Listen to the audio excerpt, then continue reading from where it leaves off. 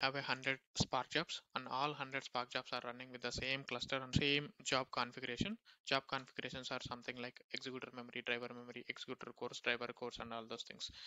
If you change one job configuration, it will impact the other jobs too. So we should not change that one. So we have observed that few of the jobs are spilling the data to the disk, which causes a lot of disk input output operations, and it hampers the performance of the Spark job.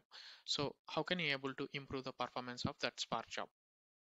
If any one of you know the answer, please add it into the comment section. Let's see how many of you can answer this correctly. So as per the question, the data spilling occurs to disk. So to solve this one, the very first thing is we can increase the executor memory. So as per the question, we should not do that. So the second option is we need to understand why the data is getting spilled to disk. It might be reason with the data skew problems. Let's assume that we have a data and everything isn't properly shaped and it is a production job. So we do not have any chance to go with the behind the data and to rewritten the code and everything. So in such cases, the one option will be is off-heap memory. So better we can leverage the off-heap memory in the Spark. So to know that, we need to understand what is the difference between the on-heap and off-heap memory.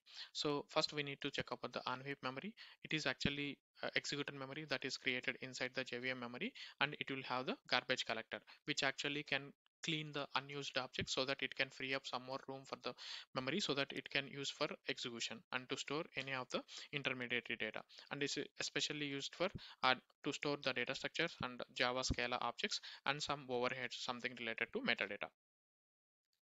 So outside the JVM memory, we have something that off-heap memory, which is nothing but managed by the RAM, and it do not have any GC. So we can refresh that one. This is especially efficient for to store the data in the binary format and especially used for large jobs.